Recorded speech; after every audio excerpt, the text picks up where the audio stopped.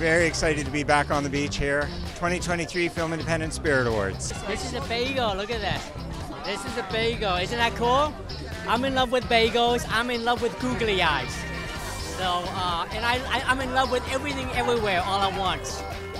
I go to sleep every night feeling very grateful and then wake up always the next morning wondering if all of this is a dream. I mean, anything for Rodarte, anything for this dress. My dream while I was making it was that it would be programmed on a Monday night at the MoMA. So this, you can only imagine the levels of what it feels like. I want my two young boys, like when they're watching me, watching this on a hologram in like 20 years, to know that you can do anything. But until you believe it, no one else will.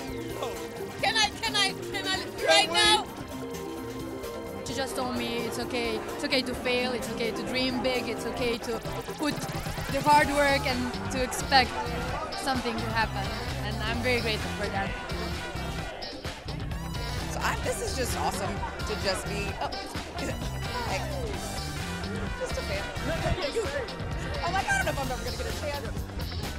I just love you and I love your work. And this is what I've been doing. Be unapologetic and undeniable in your voice. I think that's one thing that Latina and Sterling latched onto, is that we were very, very confident in the story we were trying to tell and how we were trying to tell it. Even just to be nominated today feels like such a true gift. I feel very seen. My art heart feels very seen in this environment. I cannot move in this dress, so it's like this. It's like this. Somebody around here smells incredible. Is that you?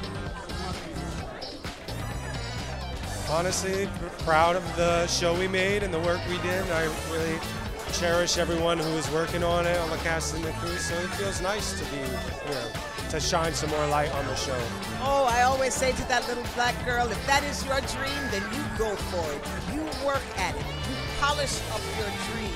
You do what you need to do to get it done with grace, style, and a level of professionalism that no one can touch.